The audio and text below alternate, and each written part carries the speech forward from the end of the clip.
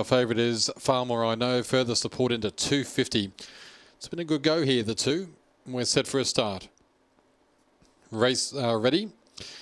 Nearly went off early. Racing, there they go. And Sparkling Angel off the inside is going to lead them out by 2 early. Elite Marge up to second, and Cabello Mucho's nice and handy tonight. Now, Farmer I Know, this favourite's back to fifth. Up ahead of it is Subtitle. Out wide is Bronx Nation Boys the Boys. Up in front, Sparkling Angel, Cabello Mucho. Goes stride for stride. 3, then Elite Marge. Farmer I Know to fourth. The inside, Sparkling Angel with a kick from Cabello Mucho. And Sparkling Angel, too good. 2 lengths on Cabello Mucho.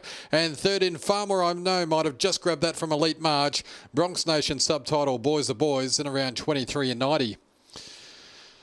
Kicked on well tonight, Sparkling Angel. She got up to good odds on fixed price at around $4.20. You've got $3.30, $1.10 on UBet on the tote. $3.50 Cabello Mucho, and 2 Farmer I Know will be third at $1.40. Elite Margin fourth, 1823 in 23.89.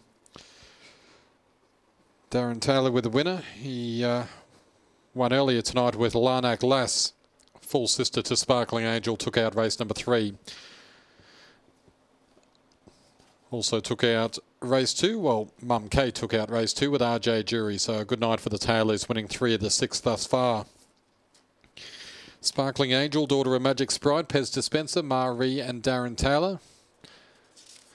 Second to number 8, Cabello Mucho, Tim Jones, and third to number 2, Farmer I Know, Stephen Wayne Scott. Just dwelled slightly at the start, did Farmer I Know. Sparkling Angel got the best of it, and that proved costly, Farmer I Know. Elite Marge also crossed it early on.